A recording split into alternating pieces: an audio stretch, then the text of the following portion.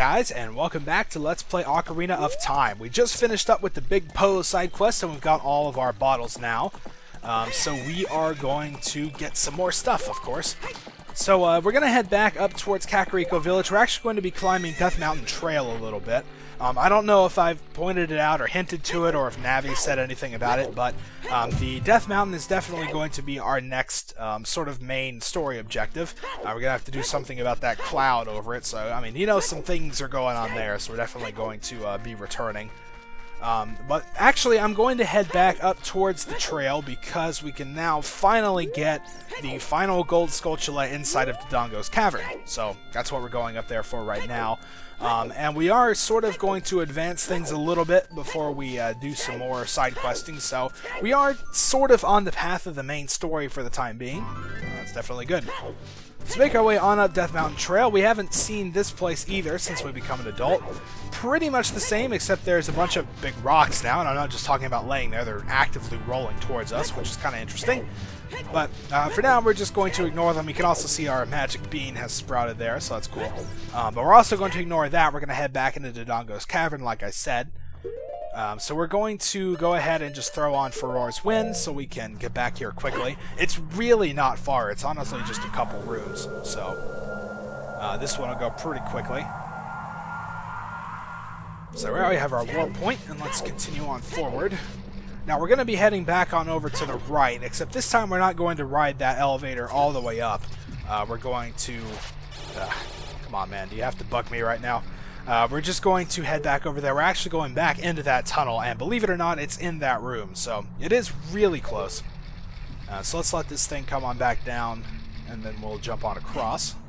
Here we are. Alright, so avoid the Beamos and head on in here. We're going to have to deal with a couple baby Dodongos just because they like to sprout up in this room. But quick spin makes quick work of them, so, you know, no big deal there. Let's make sure you get away from them because they do explode. And as you can see here, Navi is sort of fluttering up to this little alcove here, and you can also probably hear the gold Skulltula scratching around. So we're going to bring out the Ocarina and play the Scarecrow song. And remember, I said you did need this to get all the gold Skulltulas. Well, this is one example. When we play it, Pierre here is going to come up, and we can use our hook shot to hook onto him, like that, and get up to this alcove where the final gold Skulltula in the cavern lies. So once we pick it up, we can check out the map and see, yes, that's finally all of them. We had to revisit it twice, but that's how it goes. So this should be, I don't know why I'm checking, it's 55, yeah, because I just checked 54 earlier, so there's no big deal there. But yeah, so we're done in here, so let's go ahead and warp on back out. See, I told you it'd be pretty quick. Alright, so let's get going now. We're actually going to be climbing up the trail a little bit. We're going to head into Goron City. So let's take the little leaf up here. This is actually kind of cool. You can also get the heart piece there if you didn't get it as a kid with the leaf. But it kind of gives us a nice little shortcut back to Goron Village, so it's definitely nice. I do, however, want it to be nighttime before we head in. So let's play the sun song real quick. And thankfully time passes here, so we won't get warped back to the cavern, which is nice. There he goes. And let's head on in. Yep, so this is Goron City 7 years later. As you can see, it's a little bit empty. Pretty much the only Goron still around is this little guy rolling around here on this third level. Not the big one we saw earlier, but yep, that's pretty much it. The place has kind of been evacuated, so we need to stop this guy and sort of get his word on things, so let's get our bombs out. And this one's actually quite a bit more difficult, I think, than the large one.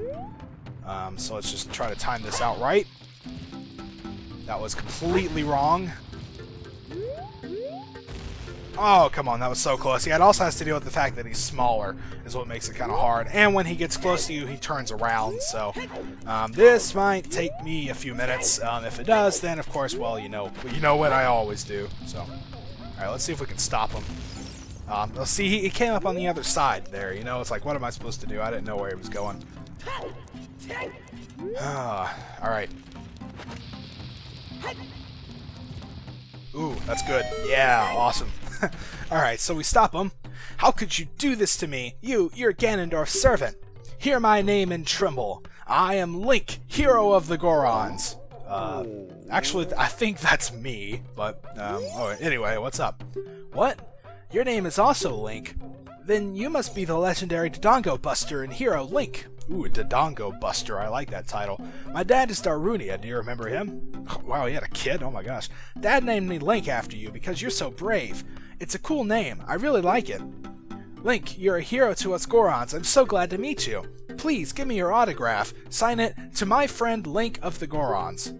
Oh, I guess it's not a good time to ask you for this. Please help everyone. Oh, well, geez, you should ask that first. My dad, Darunia, went to the fire temple. A dragon is inside. If we don't hurry up, even my dad will be eaten by the dragon. Boo! Oh, and he's gonna start crying. You better try to calm him down if you can. Maybe he'll calm down if you talk to him. Maybe so. Alright, Link, time to get to work on your child consolation skills. Let's ask... I don't know, these are both kind of sad and scary topics. Let's ask about the dragon. A long time ago, there was an evil dragon named Volvagia living in this mountain. That dragon was very scary. He ate Gorons. Using a huge hammer, the hero of the Gorons, boom, destroyed it just like that. This is a myth from long ago, but it's true.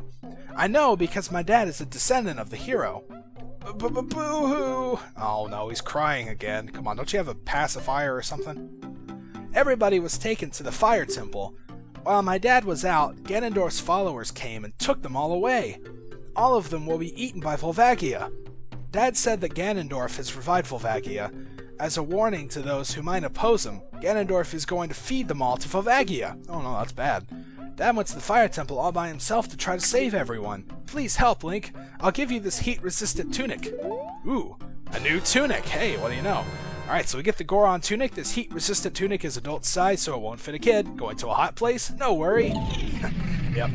So we are definitely going to be going into a hot place. Basically, the Goron tunic sort of removes the time limit in Death Mountain Crater. Remember, we went there before.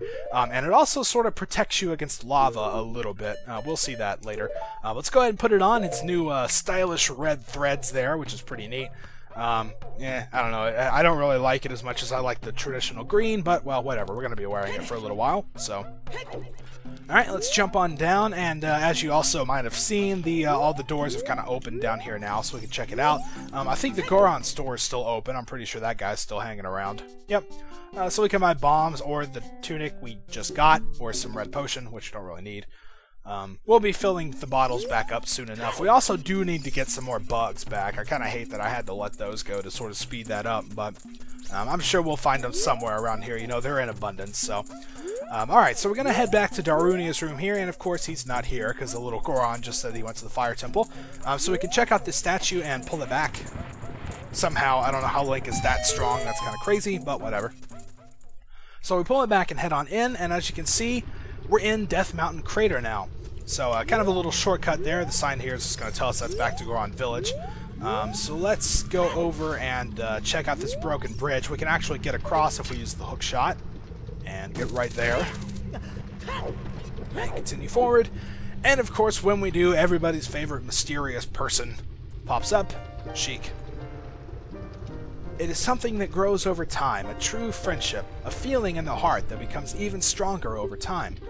The passion of friendship will soon blossom into a righteous power, and through it you will know which way to go. This song is dedicated to the power of the heart.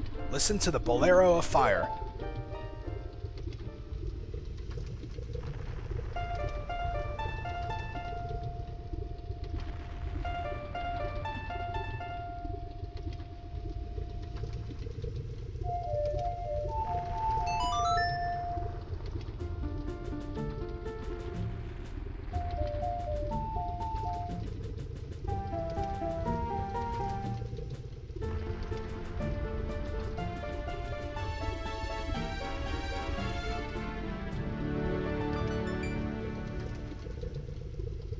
Sweet, so we've learned the Bolero of Fire. Link, I'll see you again. Whoa, hey, holy crap, you just set things on fire. That's not nice. This bridge is made of wood. I'm gonna die.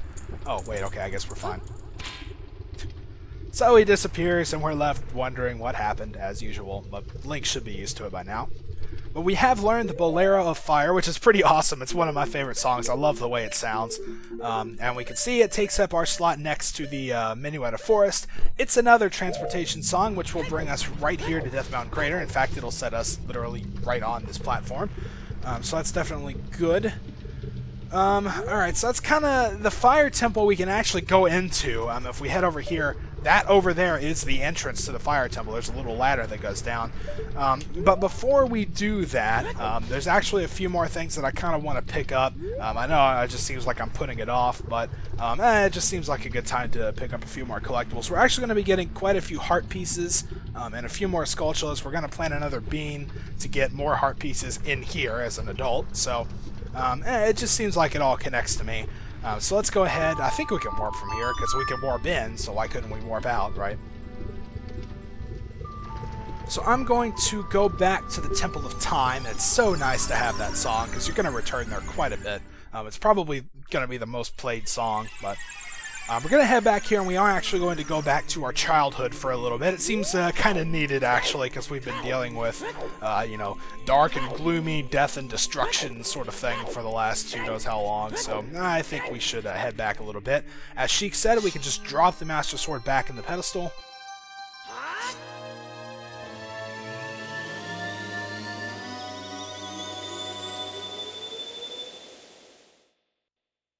And we're a kid again. Awesome.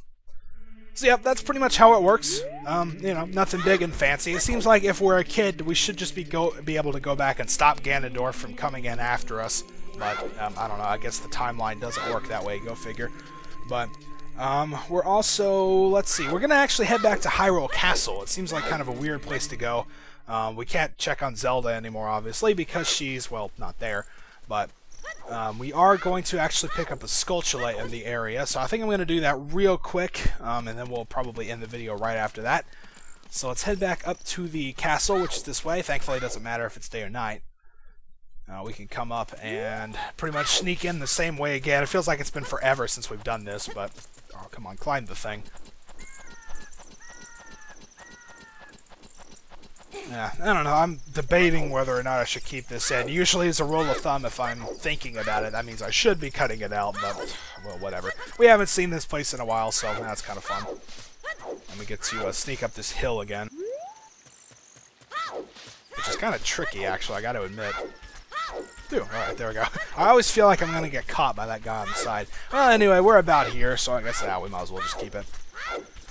So let's head on over, avoid that guard, and climb up the little patch of bricks here. I'm not entirely sure why that's there, but we'll just be grateful that it is, I suppose. And come on over, jump in the moat, do the whole usual thing. Pick up some money that we don't even need. And here we are. So our destination is actually not back in the castle over there. Oh, the boxes are still stacked up. That's kind of cool. It's actually this tree right here. For whatever reason, I don't know why this is. If we take out the Ocarina and play the Song of Storms next to it, a hole just magically appears in the ground over there. If you had the Rumble Pack thing, the controller was actually vibrating there, so you would probably try to bomb it first, and then you'd realize that's not working, so let's try every random thing I can think of. And here we've got kind of 3 different walls to bomb out. There's only one that we need to, which is the one that has what we need. So let's go ahead and take care of that. And as you can see, there is a gold Skulltula on the wall here. So we're going to use the boomerang again. It feels like, I don't know, it feels weird being a kid again, but I guess that's how it goes. And, okay, well, I guess we'll kill that one too. Why not? And there we go, got that gold Skulltula token. Let's go ahead and head back on out. And there we go, that's pretty much all I came in here for. So if we want to get back quickly, let's just get caught by the guard. You have to literally walk into him before he sees you, then he does a little circle. That's kind of crazy. But we'll throw us out, and there we go, we can get back into town. I really want to go back into town because I want to see it not populated by Redeads. That would be very nice. Phew. Alright, there we go. So yeah, next time we are going to go pick up a few more collectibles, go back through time again and pick up a few more collectibles, which sounds fun, right? So until then, thank you guys for watching, and I'll see you next time.